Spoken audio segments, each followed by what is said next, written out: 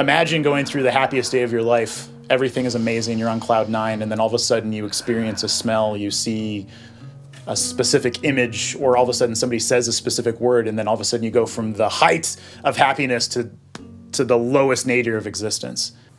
Stockton to Table Rock tells the story of an abusive relationship, specifically between a mother and a daughter.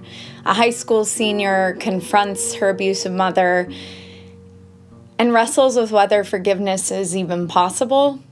So Stockton to Table Rock is about being able to grow, being able to learn to be resilient, and I think also about finding some kind of common ground, even in a space where we feel like common ground is impossible or maybe even not warranted.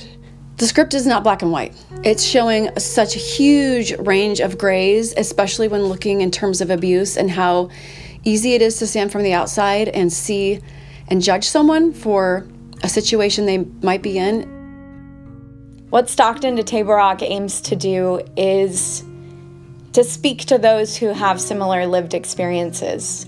You know, being a victim of abuse can feel very lonely. I hope that by sharing this story, if we can touch even one person who has lived through a similar situation and make them feel a little less alone, then I think we've done our job.